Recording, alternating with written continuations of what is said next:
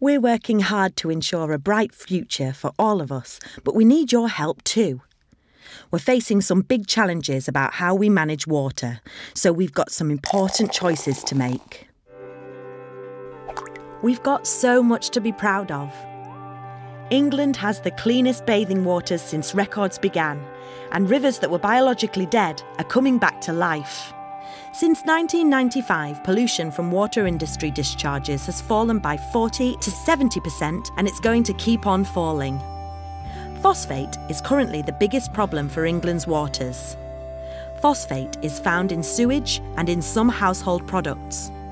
When it gets into our rivers and lakes, it causes plants to grow out of control, choking our waterways, reducing water quality and harming sensitive wildlife. Water companies are working hard to remove phosphates at their sewage treatment works before they discharge cleaned water into our rivers.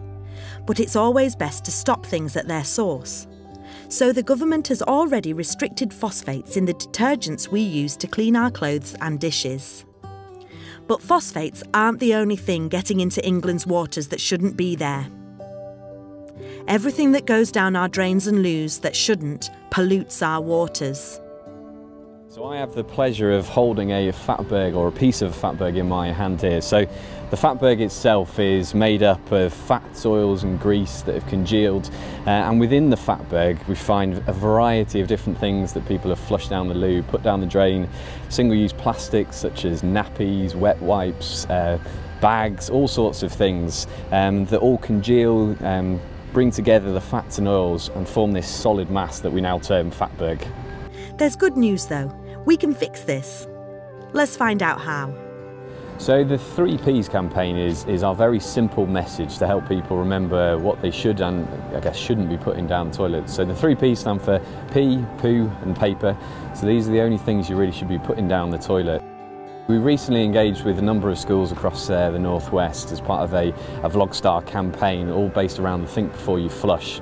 So what we're really asking the children to do is think about what they put down the toilet and what effect it has if they put things that aren't within those 3 Ps. So we had some really good videos that the school children put together. All the toilet wants to eat is toilet paper, poo and pee. Now our seasides are back to their sparkling best. Let's keep them that way for future generations to enjoy. Remember the 3 Ps. Bag it and bin it, or better still, ditch the disposables and choose a reusable. You can help beat fatbergs and plastic pollution in one easy move. Small changes, big picture.